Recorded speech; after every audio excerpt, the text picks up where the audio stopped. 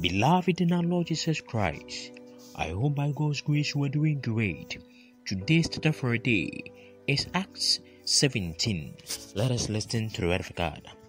Now when they had passed through Amphipolis and Apollonia, they came to Thessalonica, where was a synagogue of the Jews, and Paul, as his manner was, went in unto them, and 3 Sabbath days reasoned with them out of the Scriptures, opening and alleging that Christ must needs have suffered and risen again from the dead, and that this Jesus whom I preach unto you is Christ. And some of them believed, and consulted with Paul and Silas, and of the devout Greeks a great multitude, and of the chief women not a few. But the Jews which believed not, moved with envy, took unto them certain lewd fellows of the baser sort, and gathered the company, and set all the city on an uproar, and assaulted the house of Jason, and sought to bring them out to the people. And when they found them not, they drew Jason and certain brethren unto the rulers of the city, crying, These that have turned the world upside down are come thither also, whom Jason has received, and these all do contrary to the decrees of Caesar, saying that there is another king, one Jesus. And they troubled the people and the rulers of the city. When they heard these things, and when they had taken security of Jason and of the other, they let them go. And the brethren immediately sent away Paul and Silas by night unto Berea, who coming thither went into the synagogue of the Jews. These were more noble than those in Thessalonica, in that they received the word with all readiness of mind, and searched the Scriptures daily whether those things were so. Therefore many of them believed, also of honorable women which were Greeks, and of men not a few. But when the Jews of Thessalonica had knowledge that the word of God was preached of Paul at Berea, they came thither also, and stirred up the people. And then immediately the brethren went away, Paul to go as it were to the sea, but Silas and Timotheus abode there still. And they that conducted Paul brought him unto Athens, and receiving a commandment unto Silas and Theophilus for to come to him with all speed, they departed. Now while Paul waited for them at Athens, his spirit was stirred in him when he saw the city wholly given to idolatry. Therefore disputed he in the synagogue with the Jews, with the devout persons, and the market daily with them that met with him.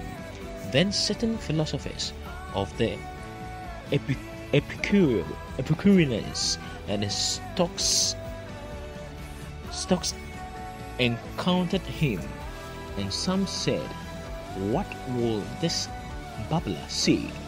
Others sang, He seemed to be a setter full of strange gods, because he preached unto them Jesus and the resurrection.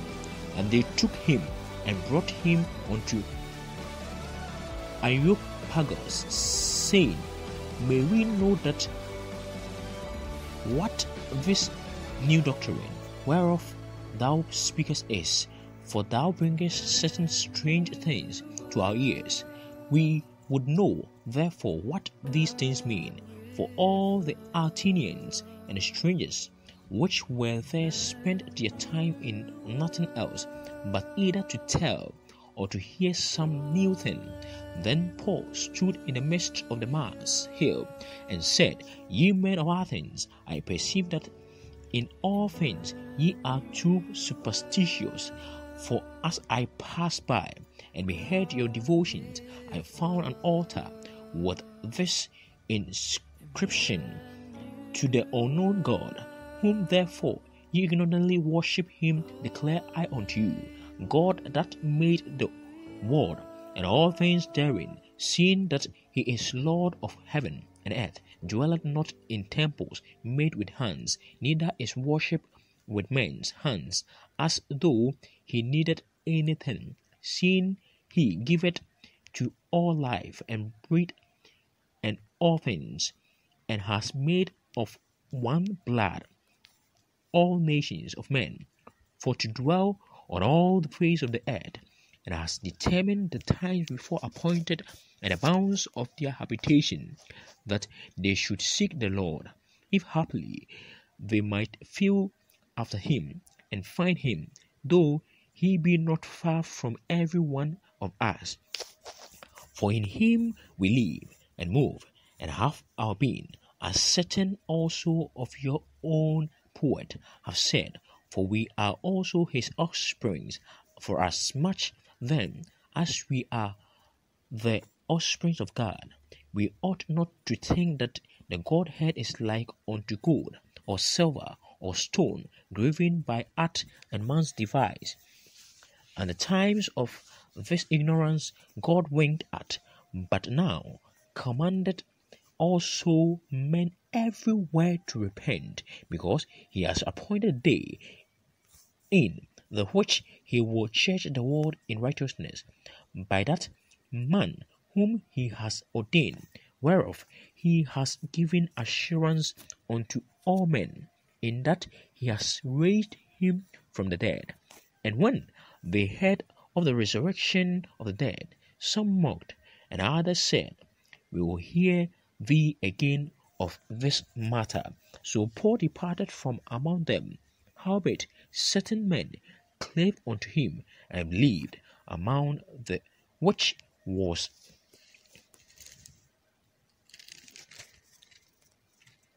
Deusenus and Areopagite, and a woman named Damaris, and others with them. This is the word of God. Amen.